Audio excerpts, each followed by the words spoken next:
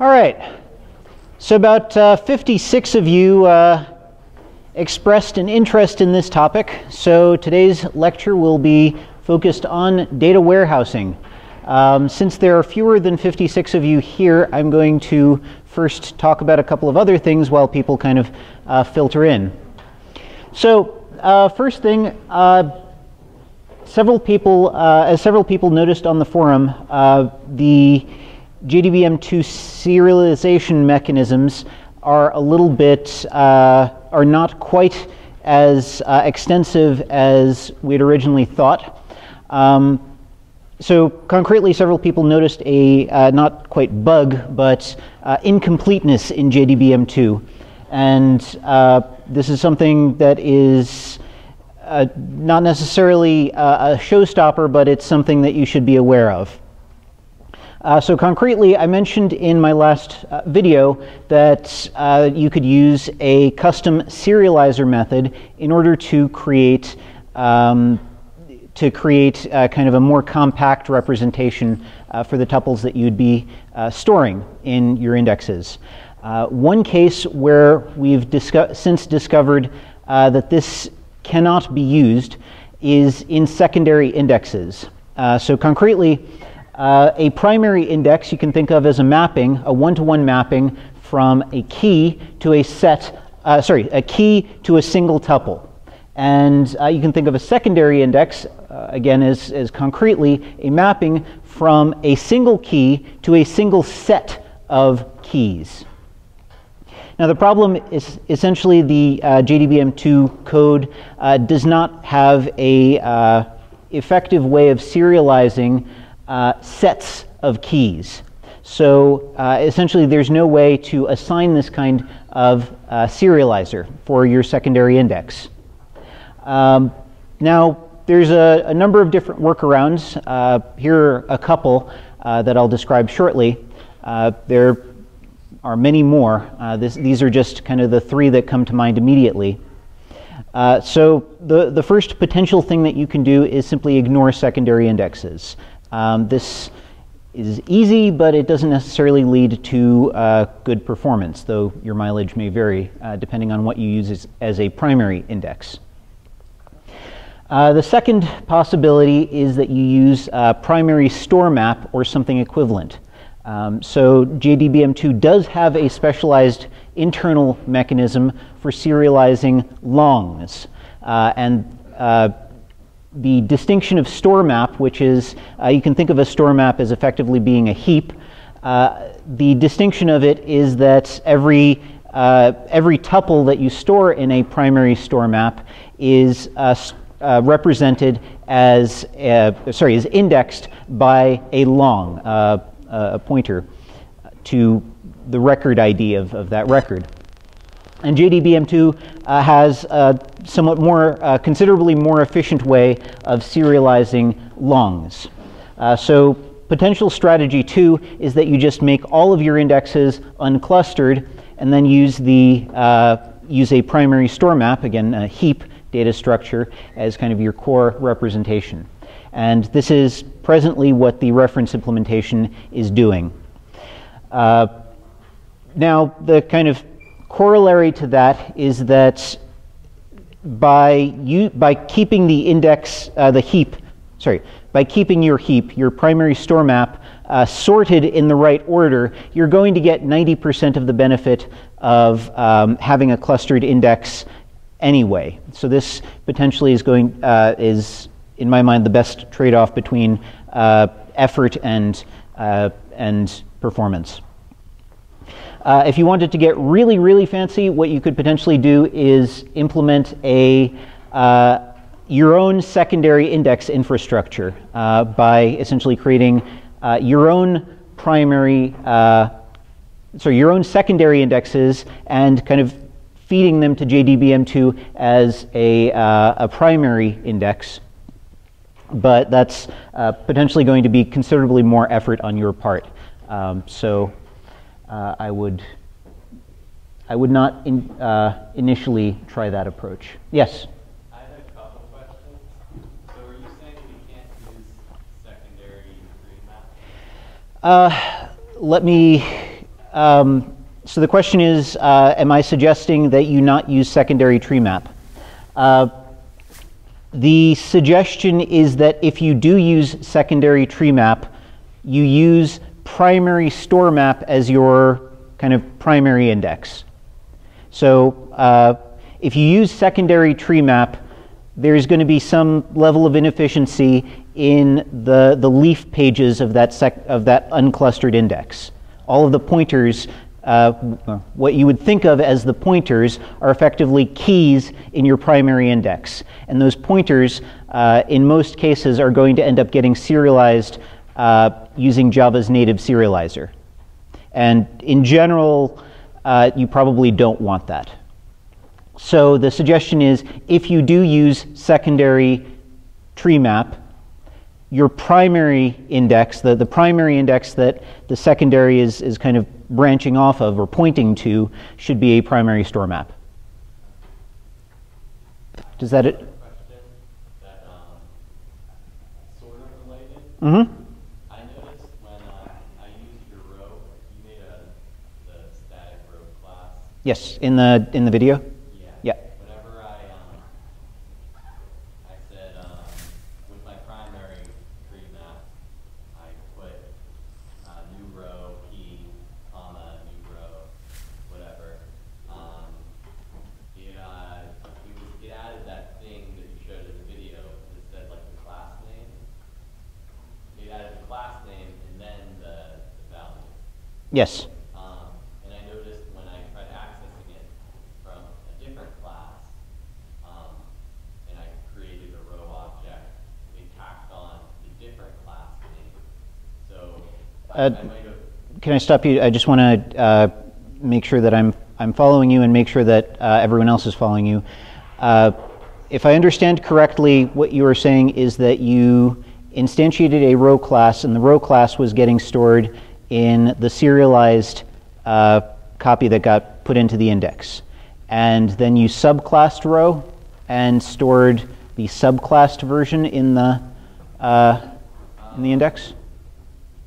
I had a class where it was like build indexes, where I built the indexes and did it just as you did. Okay. And I did another class where I tried to take what I indexed and grab data using it. I see. Grab tuples based on the indexes. I see. It wouldn't work because Okay. in the other class, it tacked on a different header. I see. So the question is, can you use two different class implementations with the same serialized representation? And the answer is no. The answer is no unless you use a custom serialization mechanism. So we have to build our indexes in the same class that we use the index? You do not need to build your indexes in the same class that you use the indexes, but the class that gets stored in the index needs to be the same class. So you can have one class that is common to all of your, one representation class, or one row class that is common to all of your, all of the classes that use the index. Okay. Does that address your question? Okay. So I mean, basically, when Java deserializes the object, it's going to deserialize exactly the same object that you stored in, and you need to. If it's a different class that it's trying to deserialize, then it doesn't know what to do with that. I had two different classes where it created inside of it a static class. Yeah. So if you That was the problem. if you pull the row object out, like I did in the second video. Like a public class Yeah. row, and you did it, and they all used that. I Yep. wouldn't have a problem. Have one class shared across all of your use cases. Okay, any other questions on checkpoint 3? All right. So quick rundown of checkpoint 4. Formal version of this will be posted later in the week. Checkpoint 4, basically add immutable data. The short version of this is we'll be expecting support for insert, delete, and update statements. The primary challenge here is going to be starting to consider the trade-off between maintaining an index and using an index. So you'll be given a workload that includes not only queries, but also insert, delete, and update statements. And you'll be expected to respond to the select statements. You'll be expected to both update the data and process the queries at the same time. So first off, there's a trade-off between maintaining indexes and using the indexes. And we're expecting to see at least a little bit of complexity in terms of how the data representation is going to be maintained, how you're going to kind of represent the data that is being processed. If you want to get really fancy on checkpoint 4, you can also add concurrency, but the reference implementation will not be doing that. Any questions? Like I said, I'll have a more concrete version of this for you later in the week. All right, cool. So as I said last Wednesday, the kind of next couple of lectures are basically going to be up to you guys. So you guys called it, and I'm going to teach it. As you can kind of see from these statistics taken from Piazza, the most popular thing by far was data warehousing, which we'll be covering today. I see all 56 of you are here. The kind of the next most popular two subjects were NoSQL databases and object relational databases. These are kind of, NoSQL databases and object relational databases. These are actually fairly correlated topics, and they're also closely related to hierarchical data. So I'm kind of going to try and take these three subjects and, time permitting, squeeze them into one lecture. Two lectures. Again, time permitting, if I can actually pull that off, then we'll move on to the next most popular subject, online query processing. This is, of course, pending these things staying the same. So if anyone has any serious objections to these, please contribute a vote, because about half of the class has not done so yet. All right. So that said, let's get into it. Data warehousing. So kind of this idea of data warehousing started way back when people kind of realized, hey, we have lots and lots of different data sources, and we've been creating these specialized database systems that can answer all of our questions, but we kind of have one database system that's managing some part of our data. We have another database managing a different part of our data. Can we take all of these databases and kind of integrate them all together, treat them as one really big database that stores all of our data? The short answer is no. Basically, many efforts have been made to kind of create data warehouses. And I think if you talk to people who've actually tried to create these massive unified representations of lots of different databases, this ends up being a really huge problem. And most of the time, trying to do that is a horrible, horrible idea, just because there's so many different factors that you need to deal with. So why even discuss it? Why bring up this failed idea? Well, it turns out that lots of the concepts that were developed, lots of the ideas that people came up with, the design patterns, the techniques that people came up with to deal with these kinds of, massive multi-source databases are actually useful in lots of other cases. Plus, well, data warehouses are useful in lots of other cases. So today's lecture is basically going to be sort of a mishmash of different techniques, different concepts that pertain to kind of building these massive databases that you can query. So first off, a little bit of a workflow in a data warehouse, or what was conceptually supposed to be the workflow. Well, again, you have lots and lots of different data sources. And the idea is that you could take those data sources and come up with a way to merge all of those data sources into one common representation, a data warehouse. Once you have that one big data warehouse, you can start asking questions about it. And the two most popular classes of question that people have asked about, used these kind of massive data repositories to answer, have been traditionally things like data mining. So basically what Google does, what the NSA does. Here's lots of data. What are some interesting patterns that I can find in this data? These kind of things where you don't know exactly what you're looking for, but you can kind of want to find out what's interesting in the data. And the other class of queries have been something called OLAP, or online aggregation processing. And these are kind of summarizations. I have a big, I have this huge data set, and I'd like to know how I'd like to know kind of various characteristics of it. I'd like to get various statistical metrics about different subsets of that data.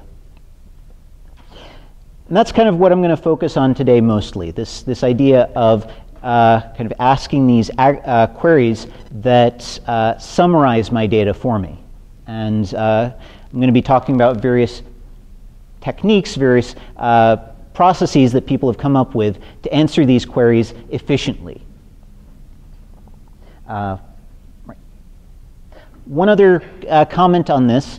If you'll note from this workflow, there's kind of this giant pre-processing stage where I take all of my data sources and kind of load them into the data warehouse. This is a real boon to us because it means that we can do all of the pre-processing we want.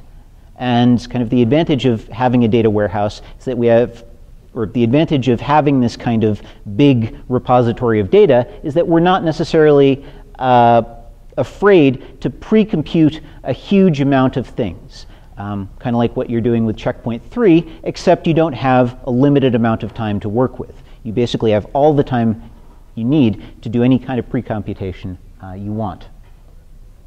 I'm going to be using this term data warehouse to kind of refer to the various things that people kind of call data warehouses, not necessarily this giant unified infrastructure. So, okay, concretely, what is a data warehouse? It's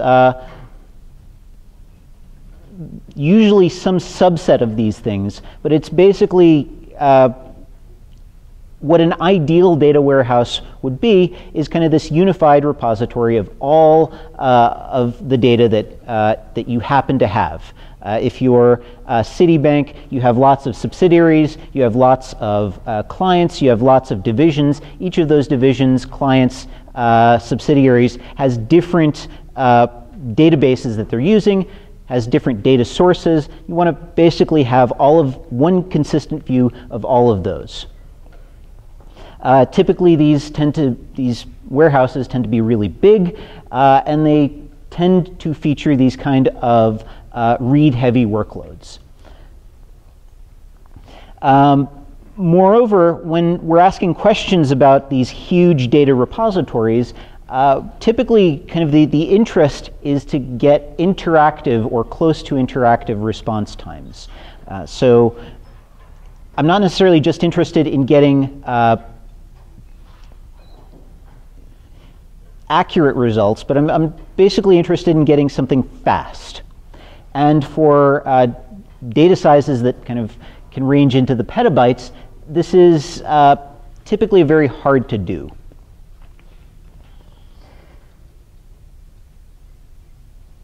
Any questions at this point?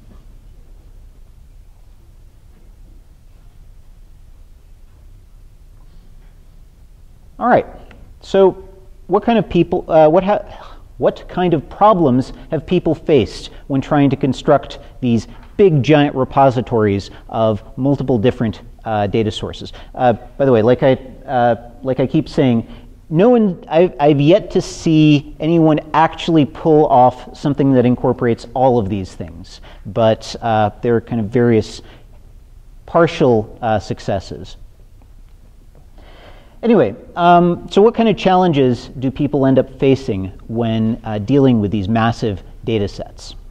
Well, first off, if you're dealing with multiple different data sources, these different data sources might represent data in different ways.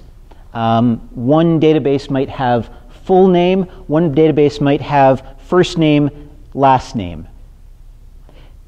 Which data representation do I use? How do I discover that those two columns in the latter database correspond to the full name of the former database? I need to have some way of mapping the schemas of these databases together. And even the data might end up having different representations. One database might have a person's first name as John. Another database might have the same person's name as Jonathan. These are conceptually the same entity, but they are represented or encoded in two different ways. So this kind of, the common name for this is the entity or schema resolution problem, because you have multiple entities, multiple schema elements, and they need to be unified. Yes?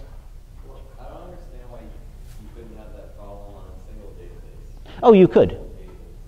It's just more pronounced in this case. The question was, why doesn't this occur in single databases? And the answer is it does. It's just, if you have multiple sources, this becomes even worse, because every single source is going to encode things slightly differently. Yes?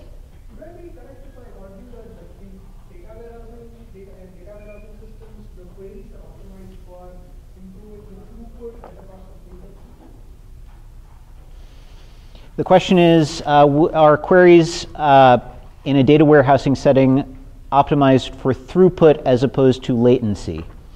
All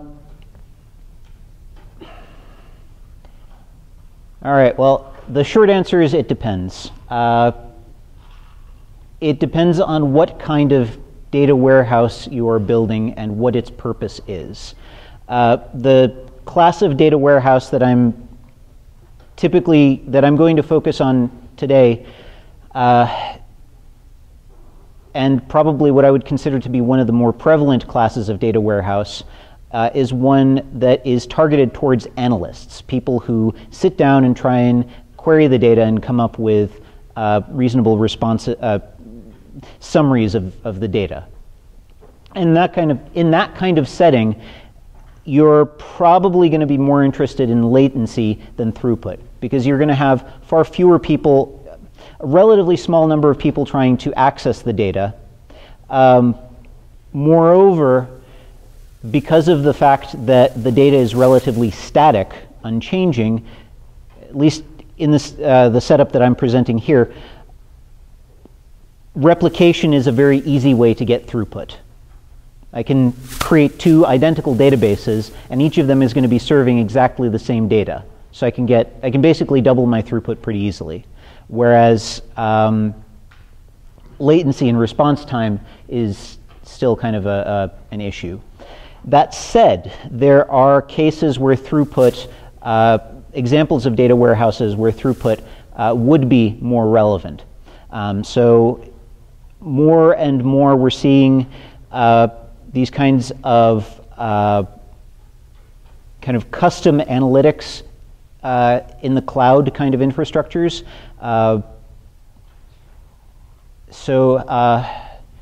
There's a number of these analytics firms. Flurry is the one that comes to mind, but there's a handful of them that essentially provide logging functionality and then allow you to analyze the data after. Google Analytics, what am I saying? Google Analytics, Flurry, there's a number of these. In that case, where you're essentially creating this giant data warehouse. You could view the kind of analytics data that they're gathering as a form of data warehouse. And in that case, if you're kind of serving this data warehouse to lots and lots of users, throughput becomes an issue. But at the same time, you kind of want to preserve latency because, again, these are human beings sitting down trying to analyze the data. So, I mean, like I said, it depends on what you're trying to go for. But because a human is interacting with the data, latency is keeping the latency to a kind of interactive rate is probably more, in my mind, more important. But if you are dealing with data analytics and dealing with, you need to process gigantic amount of data. So in that case, the chances are you will end up processing almost the entire data. So in that case, you would not typically go and search for something. So all of the queries essentially would parse the entire amount of data. So would that be a typical case, or am I too specific about one particular case? That is a use case, and it actually one thing that comes to mind, Amadeus in basically the European equivalent of Expedia has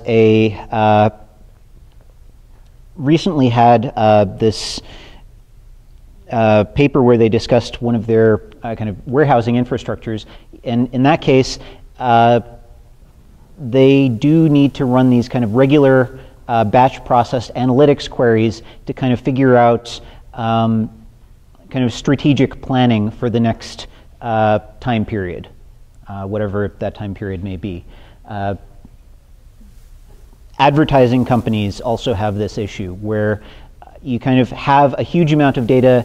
You basically run the same exact analytics queries on a daily basis to figure out where things are going, basically pre-process this, figure out what the statistics for the previous day are so that you can decide how to move on. In that case, yes, throughput would be a major issue for that kind of workload.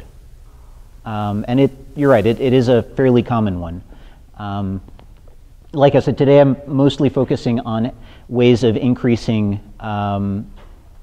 making these warehouses operate at interactive speeds. Okay, right. So you have these multiple sources. Because of the fact that you have multiple sources, the data may be stored in different ways. You might have one data source stored in an indexed form, which is amenable to certain kinds of scans. You might have a different data source that is just a really big table, a really big data file that has to be parsed in, and that is just, that has a much narrower way, a set of access paths available. What's worse is that these, another example would be forms. If you have to access a data set through a web form, then, or kind of an online API, that's yet another different way, access path that you have to the data with its own set of restrictions and limitations. And kind of the big difficulty, and one of the major things to come out of this, is this observation that you have, in order to keep latencies low, there is a huge advantage in kind of loading the data into a standardized form. Bring all of the data that you have in, importing it into the database, importing it into HDFS if you're using MapReduce, importing it into some sort of infrastructure that you can use to kind of improve the performance. And this includes indexing, this includes data cleaning, and all of kind of the pre-processing that you typically need to do to bring something into an infrastructure.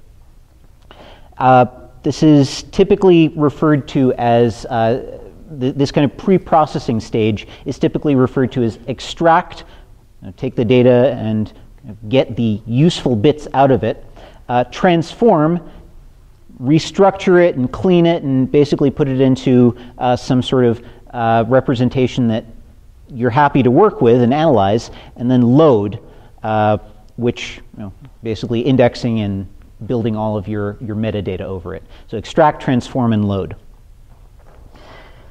And finally, there's this question of metadata. Where did the data come from? How did, if I'm going through this process, I'd like to know the origins, or what's called provenance, of my data, so that I can, if I see some errors in my query results, I can trace it back to kind of the root causes. And I'd like my query processing to keep that keep track of that provenance. Was there a question? So provenance is kind of its own lecture, and most of these are kind of their own lectures in and of themselves. What I'm going to focus on initially is this kind of the representation of the data. What are some tricks that we can use to represent the data in such a way that we can access it efficiently? So, as with all representations, we need some kind of formalism to start with. We need to kind of have a way that we can think about the data that makes it amenable to low latency querying in this case. So we're going to start out with this representation called MOLAP, or multidimensional online aggregation processing. And the two terms I want you to take away from this are dimension and value attribute. So if I have some table, I can think of that table as encoding both a set of coordinates and a set of values. So in this case, I have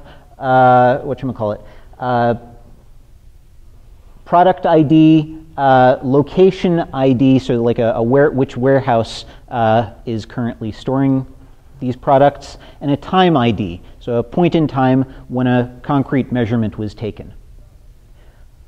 So given a product ID, given a time ID, and given a location ID, a key essentially for this table, that identifies a specific value. There's a functional mapping from those three attributes to a single data point. And what does that mean?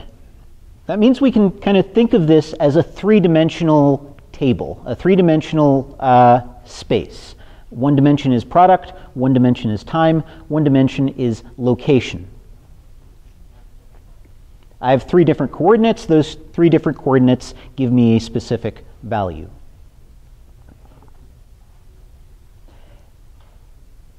I can also have more dimensions, or I can have fewer dimensions. But this gives us a starting point for describing and talking about aggregation. Any questions on this? This idea of multiple dimensions corresponding to a single attribute, or mapping to a single attribute. Okay. So one kind of data representation is this, where we have all of each dimension kind of represents one attribute in the table. Now, one of the problems that we'll run into in this case is what happens when a dimension has more context associated with it. So in this case, I have, for example, product ID. Now, you guys have seen TPCH. It's got this part ID table. What if I wanted to pick out all of the parts that were red? In this particular model, where would I store red? Or what would red be?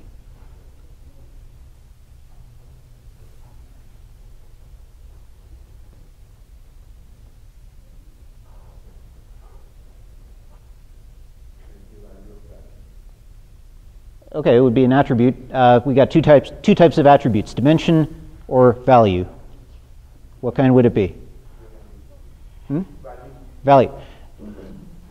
So particular part maps to a particular color, but here we have kind of measurements, number of sales at a given location for a given part. So there's a functional mapping from part ID to part, but would it be fair to call it a value?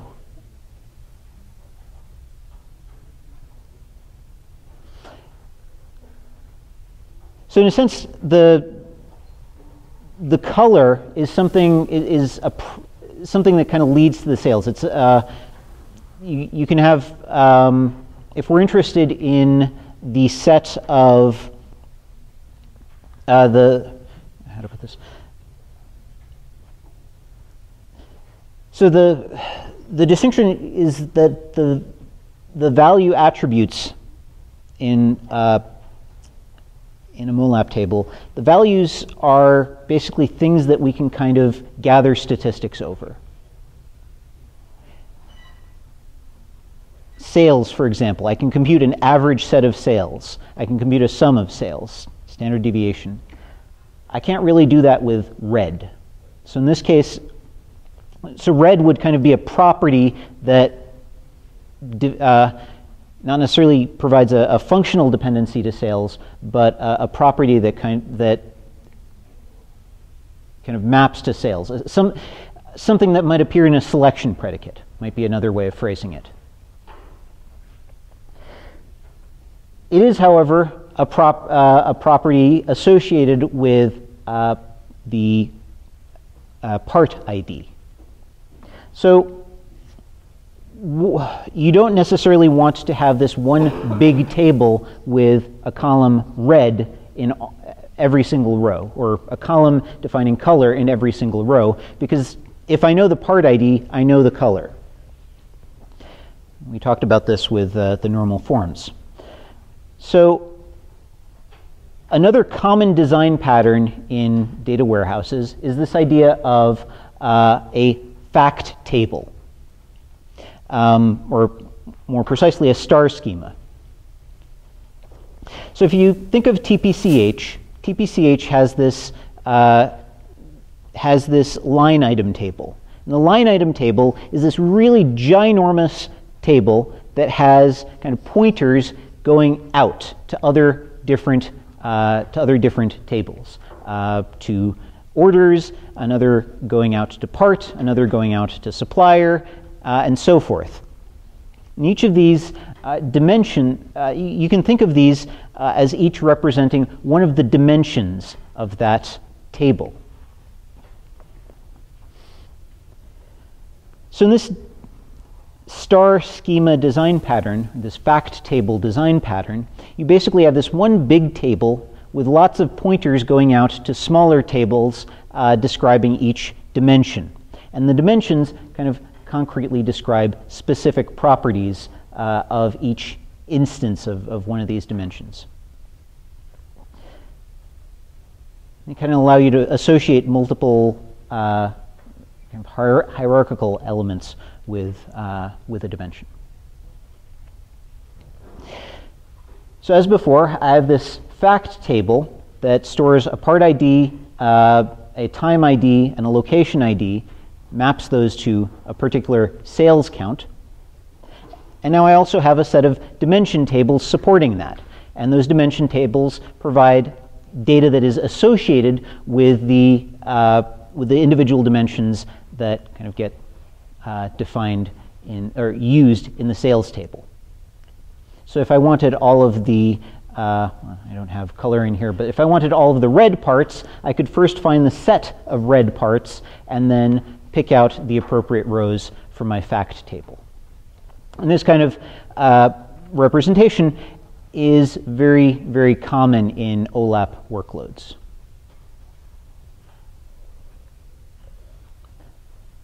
One additional note on this, the fact table usually gets added to very frequently, whereas the dimension tables usually stay very consistent. They're kind of descriptors for individual values. Okay, so we have our data models.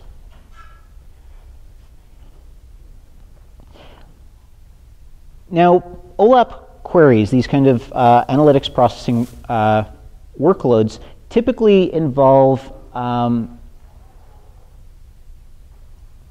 actually, let me back up a little bit. Both of these models that I just described are kind of organized around a single centralized view of the data, this fact table. And if you think about that, it looks very much like a spreadsheet. You've got this one table, a bunch of rows of data, and a bunch of columns kind of describing the properties of that data. And this is kind of where this kind of OLAP query processing got its start, this spreadsheet idea. And a lot of the kind of tasks that are typical of OLAP queries kind of originated with various things that people started doing with spreadsheets.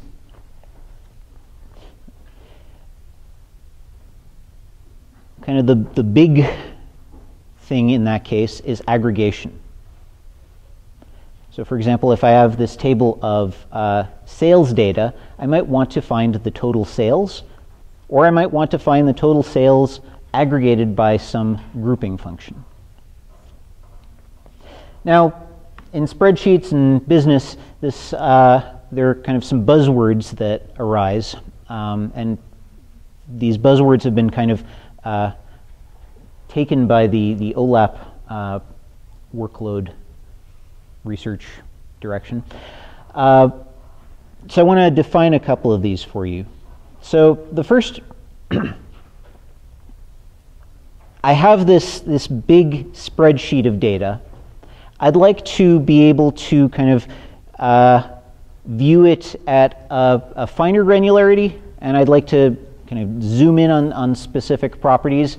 Or if the data that I'm looking at needs to be summarized, I'd like to be able to kind of aggregate it and summarize it in various forms. Terms that you'll commonly hear in this context are things like drill down and roll up. So roll up basically means that I have a very aggregated view of the data. You can think of this as a view of the data that has a very small number of groups. And I'd like to be able to move to a coarser grained view of the data by kind of reducing the total number of groups, essentially removing group by columns. Drill down, I have a really coarse-grained view. For roll-up, I have a fine-grained view, lots of precision, lots of groups, and I'd like to be able to kind of aggregate those together. So roll-up basically means reduce the number of groups by reducing the number of columns. And to drill down basically is the opposite of that. I have lots and lots of I have a small number of groups, and I'd like to be able to reduce the amount of groups that I have. And this kind of there's a lot of, how to put this? So certain analytics packages have this ability to present the data to you in this kind of summarized form. And in most of these systems, what they'll do is allow you to kind of change the view of the data dynamically. I have a certain query with a certain set of group by attributes, and they'll allow you to kind of intuitively add or remove groups, zooming, rolling up, or drilling down, as the case may be. Two other kind of operations on these summarized tables are known as pivoting and slice and dice. So slice and dice basically means, it's another way of saying select. I'd like to pick out a set of rows that I'm interested in. And pivoting means to kind of build this sort of cross tabulation that you see here that shows both the total for two different dimensions and then a final aggregate over all dimensions. Any questions up to this point? Or have I lost everyone? Four main terms: roll up, drill down, pivot, and slice and dice. more groups, fewer groups, select, and aggregate. Okay. These four operations form kind of the basis of what maybe 5 years ago was kind of the main way of interacting with very large data sets, these very large fact tables. Still fairly commonly used as a first pass analytics view, although people have kind of moved on to other things to varying degrees. So these kind of four operators allow me to change my current view of these four behaviors, four functions, allow me to change my current view of the data by picking out certain rows, by changing the granularity at which I'm representing it.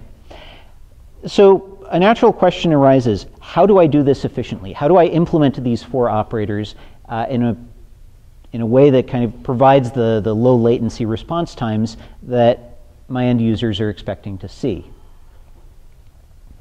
So if we're answering this kind of question, how, well, where do we start? One logical place might be something that we're already familiar with, SQL queries. So these kind of cross-tabulations, bring that back. How could you express this kind of query, this kind of cross-tabulation as a SQL query?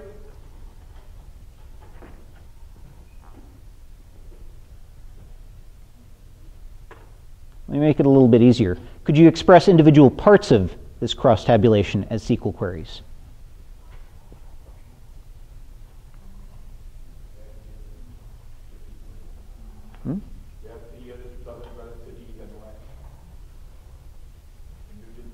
So, okay, each of these individual parts I could, so what about this central part here? I have some data that has two-dimension attributes, so state, New York, Washington, and year, a bunch of years, and then a value for each of those pairs. I have 6 rows.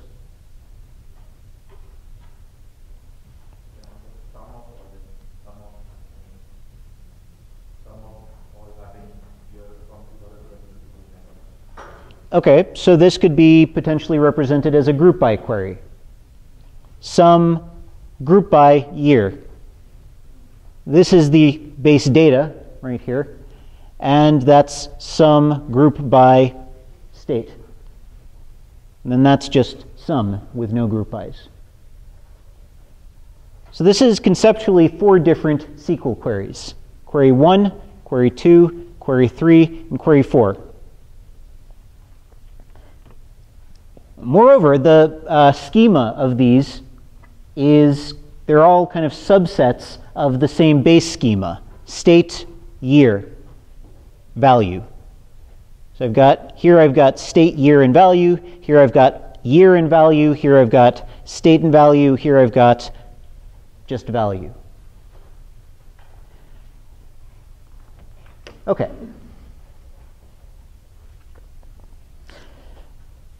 So I could potentially express each of those as a SQL query. Now let me generalize, let's back up a little. If I had n different attributes, how many different queries could I create over n different dimension attributes? So in that case, I had 2 attributes, and I got 4 queries out of it.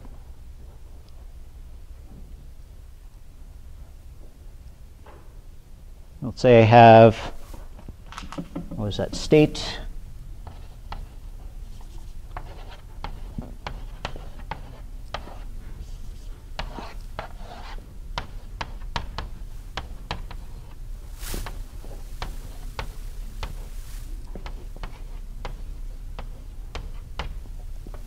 let's say I have that table. How many different queries could I create over that?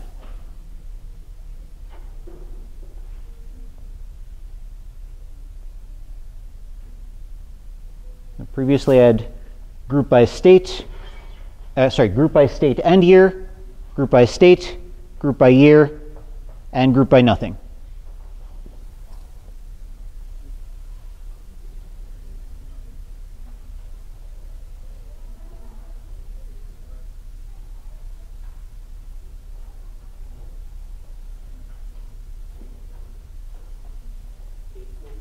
Eight queries, and how did you get that? Okay, so for every dimension attribute, that attribute is either part of, or not part of the query. Boolean decision for each attribute, 3 attributes, 2 to the 8th, 2 to the 3rd, 8 queries. Okay. Now let's say we wanted to be able to quickly move between these different levels of aggregation. I start with state, year, part, and I want to be able to quickly jump down to just state and year. And then let's say I want to be able to quickly pick out some subset of the rows, and then just for those rows pick out, or just for those rows aggregate by state. That's a sequence of roll-up operators followed by a slice and dice to pick out a subset of the rows. Select. What would I need to do to perform that efficiently?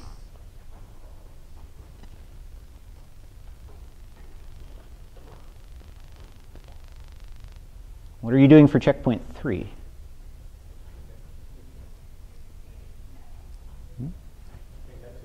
Indexes? Okay, I could build an index. More generally, what would I index if I was doing that? Keys. So all 3 keys, would I build 3 different indexes? What would I build? 3 different indexes. Okay, so I could build 1 index over this, 1 index over this, 1 index over this. Okay, so that gets me part of the way. I can do selection efficiently that way. Can I do aggregation efficiently that way? So let's say I wanted to roll everything up into a single sum term. I'd need to iterate over the entire table. In fact, for any kind of aggregate I wanted to compute, I'd have to iterate over the entire table. So what else might it make sense to do in addition to indexing?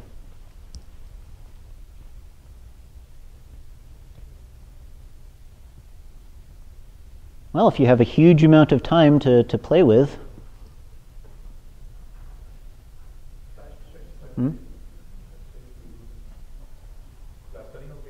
Okay, you could cluster the data, but again, that's still organization. So you know you're going to have to support all of the, you know you're going to have to support some subset of the possible sets of aggregations. Why not just compute all of them? Compute every single possible aggregation, aggregate by state, aggregate by state and year, aggregate by just year, state, year, and part, just year and part, all 8 different possible aggregates. Can I compute them all? Well, I have all of the space. When you say data warehouse, what comes to mind is this huge repository of data. I have all the storage space I could possibly want. I have all the time, the pre-computation time that I could possibly want. Why not use it? Pre-compute everything. Only a fraction of those are actually going to end up getting used, but that's potentially fine if I have all of the pre-computation time that I could possibly want. So, what does this boil down to? This boils down to an operator in the SQL standard called cube. And the cube operator basically does exactly what I just described. You give it a set of group by terms, and it computes all of them. It materializes all of them. And this allows you to basically pre-build this kind of data cube data structure, which allows you to support these kinds of queries more efficiently. So could I represent the output of all of these queries in a single table? What would be stopping me from representing them if I can't?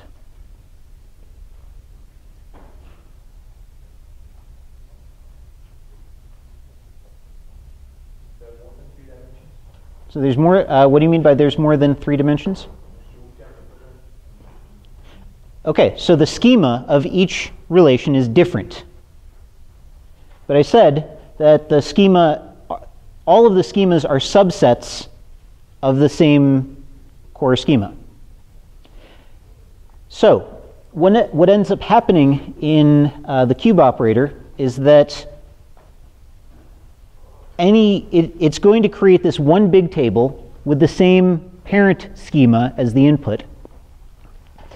But every attribute that is kind of ignored is going to end up being set to null.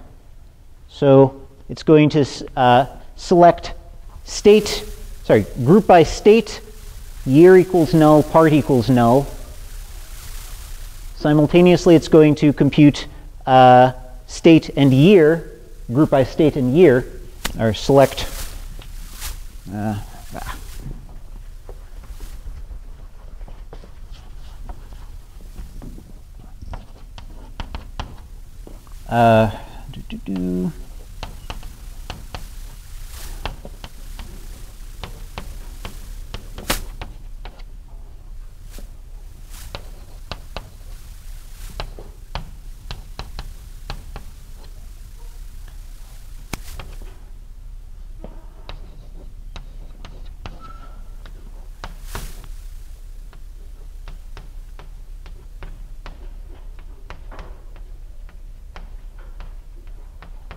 so that's one instance, just null as year. And it's going to do all of these, and it's going to union all of them together and create this one big table that represents the full cross-tabulation of the entire relation. Now, this is kind of an expensive operation, but there are some various tricks that you can use to implement it efficiently. And if you're interested in this, there's a very nice paper on data cubes by the great Jim Gray. So I encourage you to look into that if you're interested. All right, let's actually skip over that. We're running short. So, all right. Let's take a very brief pause and come back at 6:05. All right, let's move on. So there's 2 more things I'd like to cover, both kind of also tangentially related to data warehouses. And the first is this observation that if you have lots of time to pre-process your data, lots of time to kind of organize it the way that you like, and particularly if you're going to be doing lots and lots of selection on your tables, there's potentially better ways to represent your data. Now this is kind of a full lecture's worth of content here that I'm going to summarize in about 3 slides. But kind of I'm going to try and give you an intuition for what are called column stores. So a traditional database is going to store data organized by rows. If I have an object that represents an entire row worth of data. Many of you have probably done something similar in your implementations. In a column store, what happens instead is that the data is organized by column. I have a file on disk that stores for every row a row identifier and then the value in that column. Now this allows me to do all sorts of crazy things, like, for example, to to sort all of the data in some sort of column-independent way. So, for example, let's see if this works. Oh, no, it's supposed to animate that. Anyway, so if my data is, what I can do in a column store is essentially optimize the representation of each column independently. And if it makes sense to sort one column in a particular order, I can sort that column in that particular order. If these are numerical values or date values, I can sort each column in terms of the date values or the number values that are getting stored in there. Then, when I want to do a selection over this data, it's much easier to do it because the data is already sorted. This is effectively kind of fodder for B-tree style or B-tree or whatchamacallit, binary search kind of scans through the data. I can do that, and then I get back for every column a set of row identifiers for every single row that satisfies that particular part of the predicate. In this case, I have a set of rows that satisfy A, a set of rows that satisfy B, and so forth. Then, in order to compute the kind of aggregate value, all I need to do is compute an intersection of those row identifiers. And in this particular query, only row 1 appears in every single one of these sets. This has a number of advantages. First off, again, I can sort each row independently, and if my selection predicates are kind of very selective, which most of them are, this kind of intersection can be computed very, very efficiently. And moreover, if I have lots and lots of different columns, I only need to load the specific columns that I'm interested in. All right, that's the whirlwind tour through column databases. You guys didn't want a full lecture on it, but here it is. Any questions? Yes? In this concept, is it possible to create a table? To reconstruct the original table? No, create a table that is constituted with the column storage, but from different databases. Like you can generate attributes of select from different databases. So you have two, you're asking if you can store individual columns on different databases, or conceptually have two different databases, each storing a subset of the columns of the overall table that you're interested in? Yeah, like, let's say like you have name from another database, and you have location from another database. And you create two attributes inside another table that is generated by the select of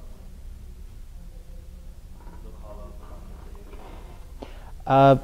Yeah, so I mean, you could certainly characterize multiple columns from different databases on, or as a form of column store. I mean, I'm not sure what the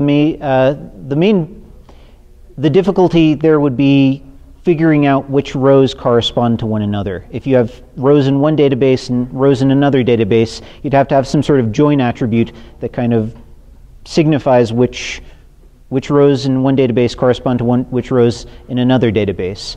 But in effect, the original table here, the original table is just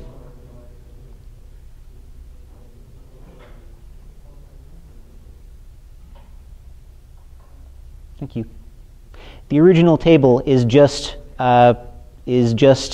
the join of these kind of individual columns. And in your case, the original, like the full table, would be the join of the data stored in each individual database. The only observation here is that you can, by decomposing the individual columns of a full table, you can do kind of all sorts of optimizations that are that apply to individual columns, like sorting every row in the column in a way that's different from the way that you sort a different column. Or another common thing is run length encoding. So if I have 50 different records that all store, that all are correspond to red parts, all I need to do is store the row identifiers of each of those records. I mean, this is just it's an optimization over the basic way of storing data, and it's one that people have created really, really efficient databases for, or really, really efficient databases that are really, really efficient for specific workloads. Does that kind of, I know that's not a direct answer to your question, but any other questions? Yes.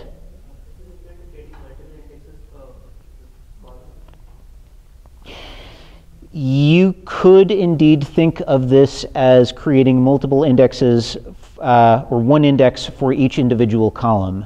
The main distinction is that you don't need to maintain the indexes separately, and these are typically not going to be indexed per se as much as they're going to be stored sorted, which is a common implementation of a column store is as an in-memory database, where building an index is potentially a little bit less useful because of an index essentially devolves to binary search anyway, the performance of binary search. No. In this case, if you have 4 columns, you have four separate columns. And in order to reconstruct the original table, you need to join those 4 columns together.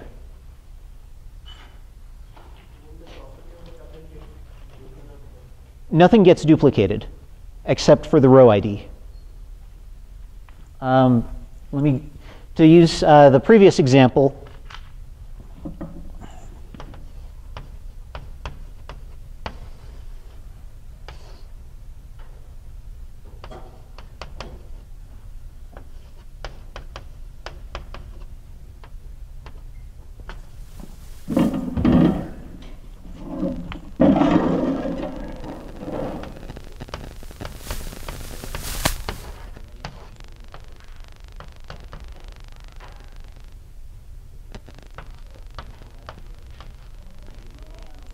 to use my previous example, we'd add a row identifier to every row and have one column represented, or one table conceptually representing the state column, one table representing the year column, one, and so forth. And to reconstruct the overall sales table,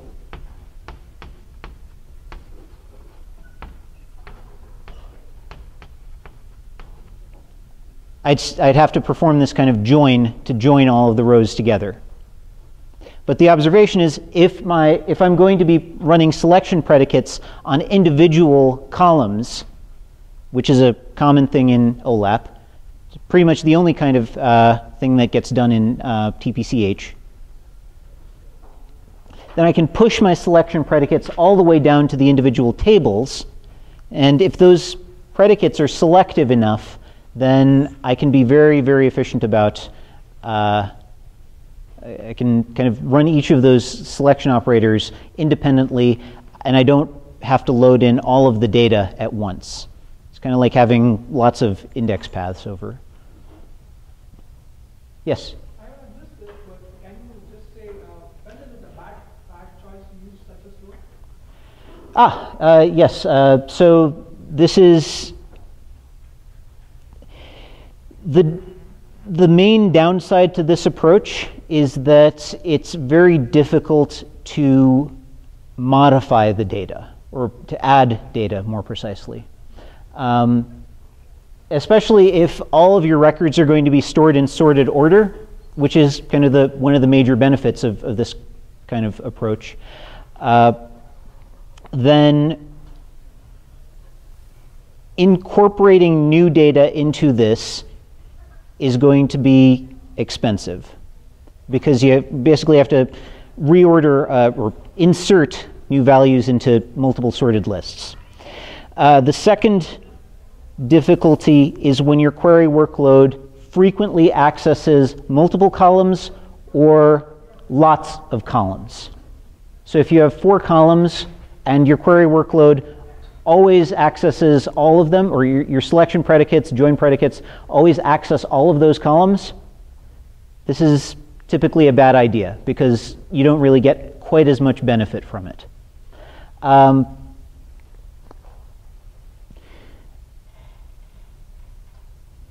The main advantages are that you load less data because you don't necessarily need to load all of your columns in, and that you can kind of push your selection predicates down and take advantage of things like sorted order or run length encoding over your data to kind of deal with less data. That's more or less the main advantage, and if you don't get that main advantage, then you're basically paying the overhead of joining all of your columns together after the fact. So why can't I have this as a table property and relating the table to each of the specified? Many database systems, in fact, so Oracle recently released a feature that will do exactly what you just said. Actually, they do everything. They store it as a column store in memory in addition to storing it on disk as a row store. Yeah, I mean, this is purely a representation issue. And while it's kind of slow going to get this integrated into sort of major, like the big 4 database systems, there are systems like IBM, like Vertica, HP's Vertica. Michael Stonebreaker has like a bajillion of these implementations as well that kind of do this kind of hybrid representation of your tables. I don't know if that answers your question specifically, but yes, you can. Any others? All right.